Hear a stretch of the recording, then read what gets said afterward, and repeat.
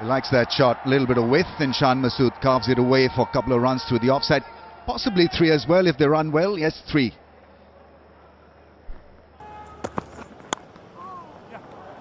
Flies through that cordon again off the outside edge, uncontrolled but gets 4.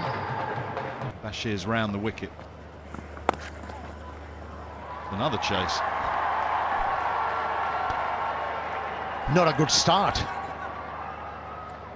as both these batters register 50 runs partnership on the board, a timely one. Nice drive, beats mid off. And the outfield here, you wouldn't say it's rapid. Slightly mistimed. Shan Masood on the charge, looking to come down the wicket and hit that probably straighter than he intended it. Firmly hit. It flashes past Shoaib Bashir, who... Like that, you're in control.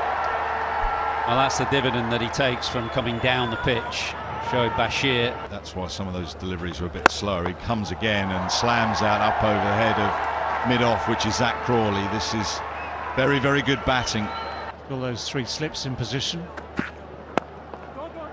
He's pushed that away nicely into a big gap. That'll be 2.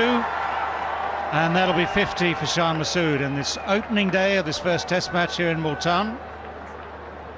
His 11th 50 in Test matches, 2nd against England.